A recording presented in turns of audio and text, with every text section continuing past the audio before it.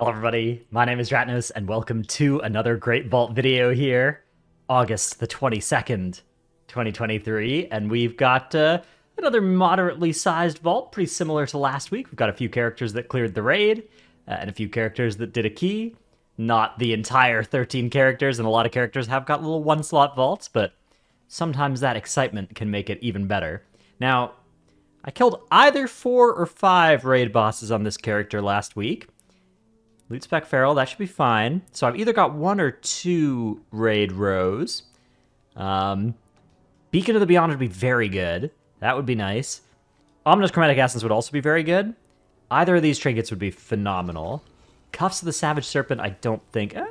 well... Verse... I guess I already have Verse Haste. Yeah. Alright. We'll take the 2 tokens of merit. Okay, so I killed 4 bosses. I killed 4 bosses on my Druid last week, not 5. What was the other character I played in that run? I think that was my monk in that run? Yeah. Oh no, it was my paladin in that run, I think. Okay. Let's go check the paladin, and we'll see what's in the vault. Surely there's something there. It's been so long since we raided that I don't really remember. I know I killed bosses on my paladin. It's a mystery. We're going to find out together just how many bosses this thing killed, and we'll see what's in the vault for it. Also running, we're, getting very close to full build here, so a lot of these characters' vaults are, pretty long shots. Like, you can look at this thing's gear. 450 shoulders, 450 gloves, those can't really be beaten. 447, I could see a 450 shield. One of those does exist. I could see tertiary on any slot. I could see I could see a 444 chromatic essence. I don't know. I mean, we're full build here pretty much. Oh, loot spec ret? That's wrong. I got I remember getting a Gatiku, or not a Gatiku, but an Ashkander on this character. Did also get a Gatiku back in the day. That was before the days of the Great Vault videos, but back in the day, I got a Gatiku with Twilight Dev 3 on it. Week 1 of that patch, of Corruption patch, on my Paladin. That's pretty good. That was a pretty good outcome. Okay, what do we got here? We got a Pants with no tertiary, and we got a Bloodfire Extraction Conduit. I changed my loot spec to Holy because I decided that can still roll shields, and, could use an int weapon in case I ever want to heal. Because I don't think I need sockets, do I? I guess maybe I technically do need sockets, huh? I need to throw a socket in a helmet and a ring. Alright, I guess I should take this instead of some healer mace. I'm sure I can find a healer mace at some point if I ever... I don't really have any plans to heal. I was mostly just thinking, well, I don't need any strength one-hander, but I think I need the Volcanic Sculptor more, so... Let's throw that into... I guess it's probably the helmet, because I'll probably want to replace this ring with, like, a Haste Mastery ring or something, so... Yeah, I'll just throw one of those in there, stick a gem in there, and let's see what our other characters have. But first, a word from this video's sponsor, u.gg/wow. That's right, they've sponsored another one. Can they be stopped? No, absolutely not. They will continue sponsoring videos for just as long as they make fantastic content with the classes and specs that you can play in the game. This is like your one-stop shop for going and seeing what you might need and what you can play on a certain spec in any given situation. So let's say Prop Paladin, because I was just on my Prop Paladin. You can see stuff like your stat priority at a glance. Haste Mastery, as I was saying. See, as I was saying about the ring there, Haste Mastery. And they've even got the, greater than equals versus the greater than signs in here. You can also see M+ builds that people are using in their high keys. You can see how they deviate between Tyrannical and Fortified. And you can see also how things are looking in specific dungeons, which for Prop Paladin in particular, this is actually really sweet because there are, spell warding dungeons and bop dungeons and dungeons where you, like the Prop Paladin talent tree has got a lot of niche stuff that you might want in some cases, so this can be a good thing to see there. You can also, of course, do it by bosses, but in addition to seeing talents and stuff, which can be good on your main and your alts, this is a really good place to quickly look and see what sort of gear might be best for you, what sort of items you might be interested in. And you can not only get like this overview here, but you can see what embellishments folks are using and what people are using in certain spots, right? The popularity in each slot of each different type of item. And you can see, especially with like trinkets, you can look through there. And there's actually a dedicated trinket page that has even trinket combinations. You can see enchants and gems. and all of that kind of stuff. So very useful site if you are on a main or an alt for getting your gear, your build, and keeping up with what different classes are up to. All right, let's go take a look at the next character. All right, so here is my Demon Hunter. This character, there's a 5 out of 9 mythic run now that I'm doing on this character. Allegedly, we're going to go for 9 out of 9 next week, but I bet that was a meme. But little alt run thing that, yeah, kills Rashok now, which is pretty cool. So we've got 2 slots in the vault here. Not really any items that this character that I can think of that would show up here that would be an upgrade. Like, look at this, right? 447. I guess, so even though I haven't killed Neltharion on this character, you could, in theory, still see a 450 tier shoulders from the raid rows, even if you haven't killed Neltharion. It's just a low chance until you do. So that would be an upgrade. There's obviously tertiaries in any slot would be an upgrade. But that's about it. I haven't killed Sarkareth, so I don't have Mythic Beacon unlocked. Yeah. All right, so 450 shoulders with a tertiary, please. One time. Can I be lucky in this game one time? Nope, of course not. Never, ever lucky. All right, well, do I even have use for a socket? Not really. All right, so do we take the Violent Grave Mask for the Mog? That's like Rogue Mythic tier Mog. There's a good chance I'll be able to just upgrade into that on my Rogue at some point. Yeah. But the other option is the socket. I'm definitely never upgrading out of these Leech Bracers. Yeah. Ooh, I don't know. I kind of don't need anything on this character, huh? What I need to do is I need to start killing Sarkareth on the character. Maybe this week I'll bring this thing to a Sarkareth kill and try and sort that out. Although the raid buff situation, we already have like a Havoc Demon Hunter main and alt, so I usually don't need to play this for that. All right, well, I'm going to take the Tokens of Merit. I don't think I need this Mog here, because I'm pretty sure I have a Hero Track helmet on my Rogue that I can just upgrade for that. So, yeah, we'll take the Tokens of Merit. And, you know, mission kind of... I mean, see, here's the thing, right? It's like, this is a weird part about Vaults this season, and this is why these videos, I'm sure, are sinking in views, is that it's just really hard to find an upgrade on a geared character, right? Like, you click open your Vault, and it's just like you look through the loot table, and unless there's a tertiary on an item in a good slot that you already have, right? Like or a trinket, right? Like the raid trinkets are also always nice to see. Then there's kind of not much that can show up here. Here's my warrior. I actually have a 444 ring already, so I don't even really need a ring upgrade. I need to put a socket in that. So this character, maybe I'm just happy taking a fractional socket. Could also see a helmet, a one-hander. Okay, a one-hander is pretty good. A verse haste one-hander, that's pretty good. All right, okay. That's hard to argue with. As soon as I was talking about how hard it is to find upgrades, but this is a character, you see, this character actually still needs a bunch of stuff, right? I've still got Hero Track 437 stuff. So I need to actually bring this character to some raid so that I can get some, you know, eye level, right? Get some crests, get some upgrades available. Okay, Sophic Devotion. I can buy that. Sophic Devo. Enchant Weapon. And ooh, my Arclight Capacitors sold. Those Arclight Capacitors sold. I got a big Resourcefulness proc when I was crafting an Evoker Legendary piece on this character. And I got like 26 Arclight Capacitors out of it. It sold for 9,000 gold there. Nice outcome. But yeah, this is pretty good. That's a lot of damage.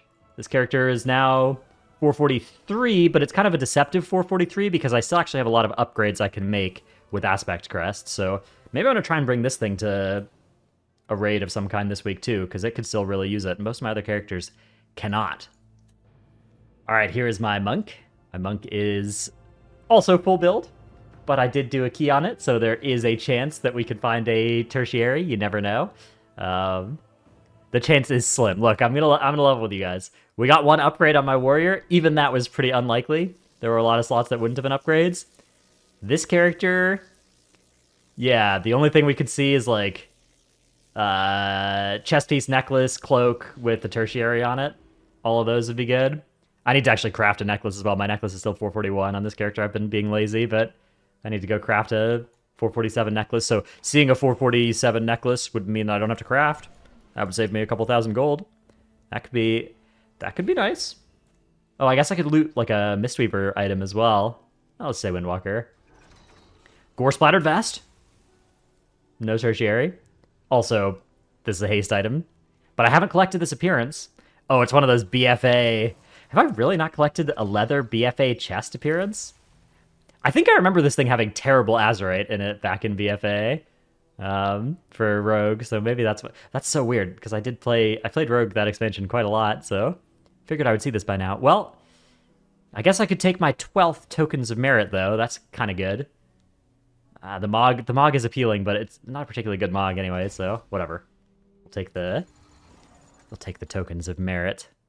All right, tanks. Oh, no, wait, I've got one more good tank. One more... this character actually should have been higher up on the list before too many of you closed out of the old video here, but those of you who stayed, you're in for a treat. This character did a full clear of the raid, so we've got 3 vault rows. Now, I did already loot basically every good item off of... this character's killed Echo of Neltharion and Sarkareth twice now, and the first time, not much dropped. The second time, I got kitted out. I've got 450 gloves, chest piece, shoulders, Ashkonder, so kind of full build on this thing, too. Beacon to the Beyond would be really cool. Loot spec, let's go... I guess let's stay Unholy. Yeah, Beacon to the Beyond, Ominous Chromatic Essence. You're going to hear me say that on a lot of characters, but that is generally the big upgrades available. All right, Indestructible Gloves, but they are 444 in a slot. I have 450. Cagney's Scorching Talisman. That's, I think, good for one of the specs. And then the Onyx Imposter's Birthright. Well, I mean, that's got to be better than my Sky Shard ring, right? I guess it's less haste, but it's more crit and more stam. And it comes with a socket as well. I'm gonna take this as well, just the eye level on it, you know. It's nice for that purpose, and I don't think I mean, I guess I do need a socket for this thing, but I'd rather take the 450 with, you know, 450 ring.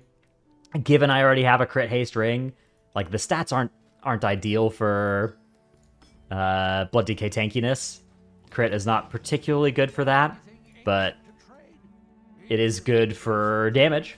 Damage scales nicely with crit for the spec, so, you know, that's good. And I don't know, there's just something about taking the high level pieces when they're offered that feels good. You're not, you know, now there's like one less potential 450 item that this thing could ever possibly want if it did.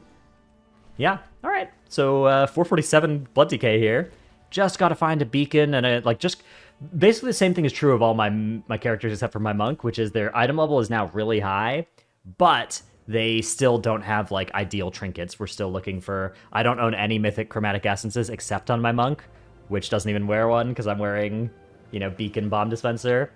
And then, yeah, I got a lot of characters that are still missing a heroic... Well, actually, they've almost all got heroic beacons, but they're missing Mythic beacons, which... Ideally, I get those over the course of the next, you know, few months to go into next tier with, but heroic's not that much worse. All right, speaking of a character that needs trinkets, this is my wizard, and it's got a 411 Fire Colors focus. You can see the nerfs coming in bad for me here. I'm going to be doing very bottom damage after another round of nerfs on this thing. I've still been having fun playing fire, even though I'm very much not good at it. All right, little myth track verse crit piece on the belt, so that's okay. We can grab that and equip, and the question is what this catalyzes into. Somebody put something below my video about how you can, like, go and find what the off pieces catalyze into, but I forget what it was. Let's see. So belt, Underlight Conjurer's Charm Belt. Okay, Underlight Charm Belt. Yeah, I don't remember what it was. Somebody somewhere did say there was a way to do it with the in-game. Because, like, you can see what stats your other pieces are going to have, but you can't easily see what your off pieces catalyze into. Somebody did show or put away below my last video that I remember reading in the comments, but then I forgot to remember the process. I just remember reading it, so either way, we'll go take a quick look at the actual catalyzer and see what it has to say about it, because that's going to be a nice way to just make sure. So I've got Verse Crit right now. Turns into Verse Mastery. I think that's better for fire. So we'll send that. And also Mog upgrade too, so hard to argue with that. And yeah, okay, cool. Nice little upgrade there. Still sitting on the Fire Caller's Focus that I'd rather not have, but that's okay. That's a nice item, and it's good to have an excuse for doing low damage. As long as you have some really suspicious item like this, it doesn't matter if you have a key where you're third in damage or whatever, even though you're playing a broken Fire Mage. You can just link the item at the end of your key and be like, yeah, look, look what I'm dealing with, right? And then everybody's like, oh, wow, you did so much damage for having such a bad item. So it's kind of an important part of the plan, actually, for that character. All right, here's my Shaman. My Shaman I also did a fun key on. This character's... I've actually been having quite a lot of fun playing Ellie, but I'm still opening vaults in Enhance, because if I pick up an Enhance weapon, I will... I'll do Enhance in my key next week instead, because I do want to do an Enhance key at some point this season. Loot spec, Enhance. Yeah, gear kind of coming together on this thing, too. This thing is getting quite high level. Oh, Adornments of the Cinderwolf. Okay, so this is an interesting choice, actually. This saves me 2 Aspect Crests, and this character is... I have some Aspect Crest, but I can use the next, like, 20 Aspect Crest that I get. So I'm actually thinking I'm supposed to take this Adornments of the Cinderwolf for the eye level upgrade equity that it gives. But let me show you guys an advanced technique here that you can do once you do this. So you might be thinking, oh, just equip this and enchant it, right? But my other Adornments of the Cinderwolf are on the myth track, so I can upgrade them now just using Flight Stones because I took the 447 chest there. So because Flight Stones are much less valuable to me than gold, I'm going to upgrade this using Flight Stones instead, and I'll keep my enchant. And bang, gold saved. Mission accomplished. So there's a little trick you can use. See, even in the vault videos, we always find a way to sneak some educational content in. But that is my last character for this week. Hope you've enjoyed this video. Thanks to those of you that are still watching. No idea why. Again, these vaults just can't contain any good items, but thanks for hanging out nonetheless, and I will see you in the next one. Bye.